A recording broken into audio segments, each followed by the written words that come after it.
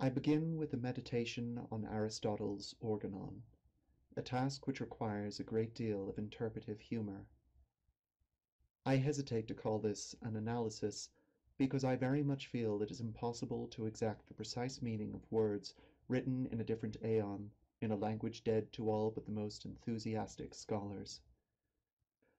Even if the Organon were translated word for word, my comprehension of those words would be shaped by the paradigms of my own century. My image of Aristotle's character is prone to distortion.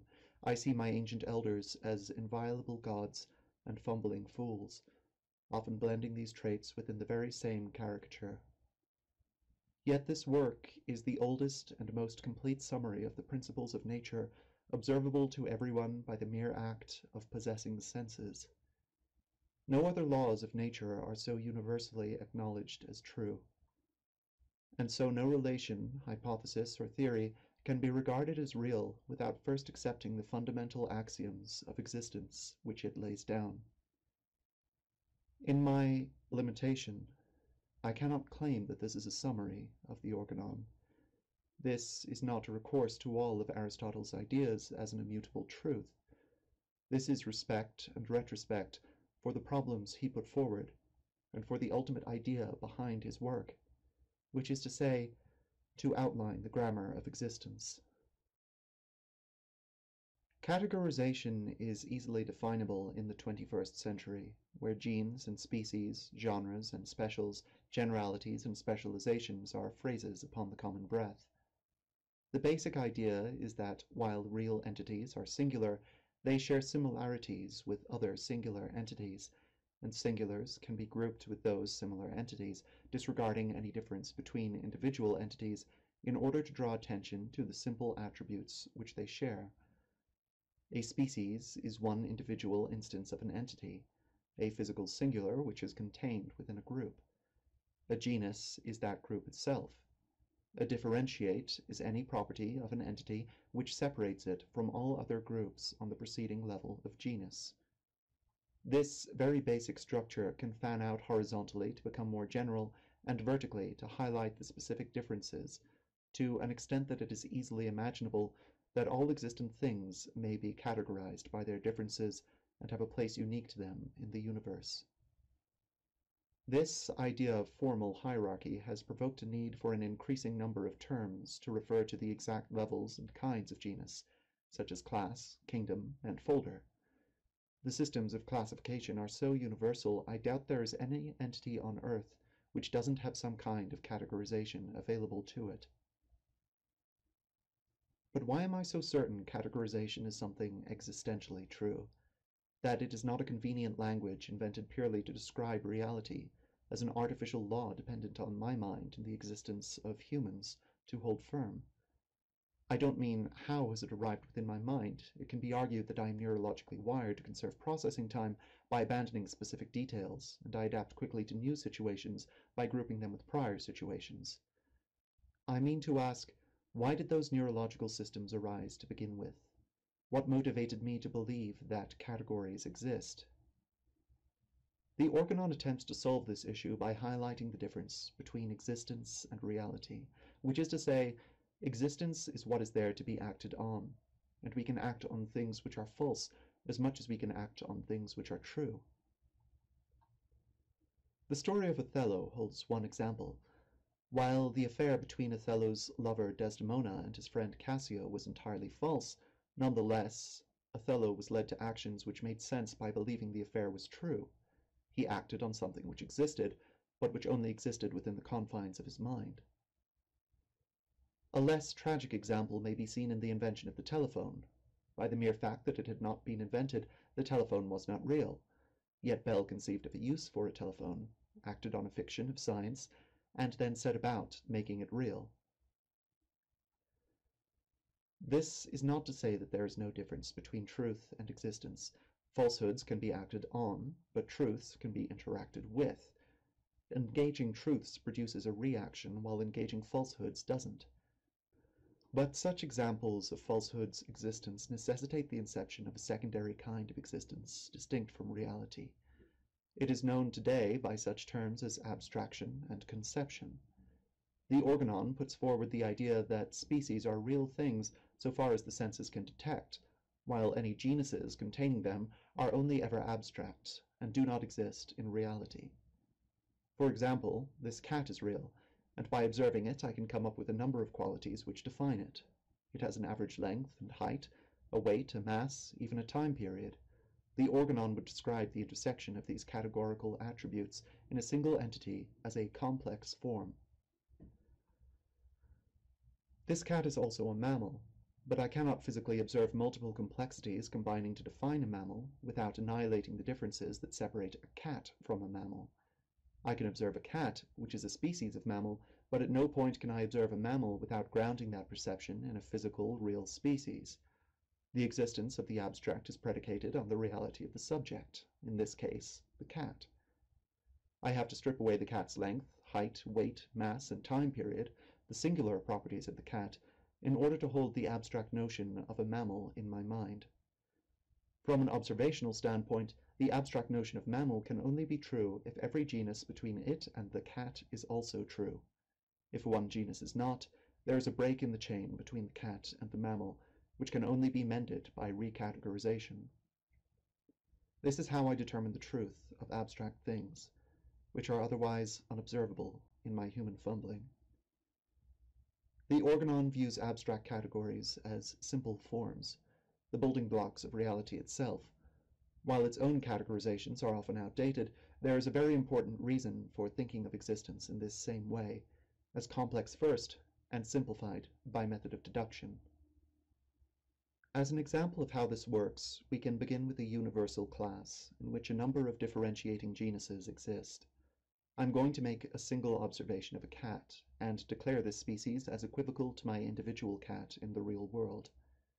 I now need to categorize this species, which means placing it inside of every genus which shares a property with my individual cat. The quick and easy way to do this is to copy and paste, which is to say to replicate the cat and place it in each genus which applies to it. But this is non-representative of reality.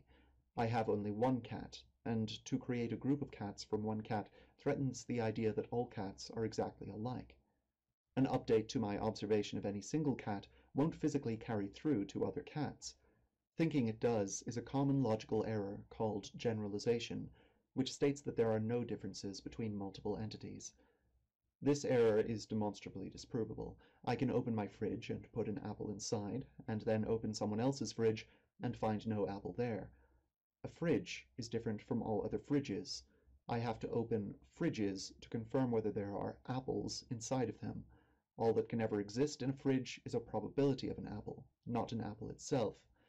Probability tells me what to look for and where I may find it. It does not diminish my need to consistently look and question to confirm. Instead of generalizing, I have to take the genuses I've identified as true to my cat and find a way to put the one cat inside of all of them. This again proves very simple. I can lump all of the genuses inside one another and place the cat in the very last one. Now I can follow the trail of cat-like properties right down the directory to the species. At the moment the directory is very ordered, and that's because I've only got one species filed in the system. Once I induce more species of entities, the system becomes much more complex. While there's only a single entity in existence, there is total correlation between its properties, which is to say every time something vocal is present, a mammal is present, as is something pointy, and vice versa, all pointy things are mammals, and all mammals are vocal. Once more entities are observed, this absolute correlation breaks down, and assuming relationships between properties becomes much more difficult. In this case, I'll add an observation of a rose. Now, there are a lot of genuses which need to be separated. The rose is not a mammal, and is a kind of non-mammal called a plant, and it needs to fit within the genus of plant while simultaneously keeping in the category of organism. I could create a new organism genus under the plant genus, but just like copying the cat, this isn't representative of reality. Roses and cats don't have different abstract categories of organism. They both experience the same phenomenon of being organic in a different way.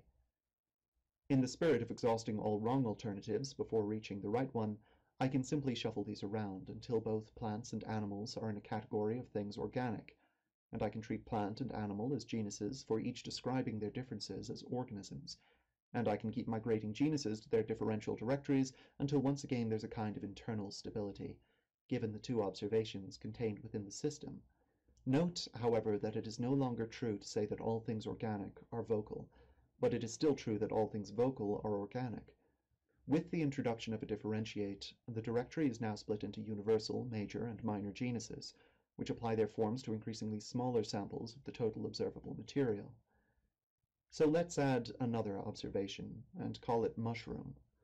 A mushroom is an organism and has a weight, but it isn't pointy like the cat and the rose. And just as I'm about to do my old trick and move pointy down to a lower genus, I realize I can't. The very next genus down is one in which there are two differentiated species with sharp points. I can't move the genus up either, because the lower directory has to contain the mushroom, which isn't something pointy. My only option is to split the directory, to categorically sever the notion of pointiness into a separate universal field with no correlates, which meets up with my pre-existing directory on the level of the complex form. This is a crucial point in categorization. Before, the labels I put on the genuses were relatively arbitrary, but the more information, more files in the system, they start to actually define their contents and state the ways in which singulars are different from all other entities. This isn't a one-time event. The more times I add an observation, the greater chance the original directory is going to break down into separate categories with imperfect correlation. A lot of philosophy at the time Organon was written states the opposite, that the specific is dependent on an undeniably true abstract form, and the consequences of this thought plague us today, where people act on formal abstracts before conclusively deducing them through the existence of real species. Or worse, they claim a species is a degenerative violation of an abstract form, rather than having a form being falsified by the existence of a contrary species. From my own experiences, I know that my consciousness has been forged by the impressions left by nature, and so it is observable nature which must be relied upon for all later deductions as to the truth of an abstract world. My body I can prove, not just once, but by passive and continuous observation and prediction. What I call my soul is a matter of faith, ungrounded by an observable species. The proof of abstracts relies on the world of bodily observation, rather than an automatic insistence upon the truths of an external, pure form. Abstracts exist, but their truth or falsehood can only be determined by recourse to observation. This is, really, just an explanation of how I know one of the basic facts of existence, which is that there are abstract forms I can interact with alongside what I call reality. Categorization is mainly of use as a tool, in ancient Greek what is called an organon, in that it is a theory behind a great chunk of propositional logic, and thus underlies the grammar of the universe. All men are mortal. Mortal is a genus in which one species is man. Aristotle is a man. Man is a genus in which one species is Aristotle. So, Aristotle is a mortal. There is a category of mortals in which there is a genus called man, containing a species named Aristotle. In this syllogism, I can witness how categorization is expressed in language, how its structure is essential to maintaining a clear view of existence, and how, perhaps, the entirety of my complex form may be realized clearly only through a categorical analysis of the world around me.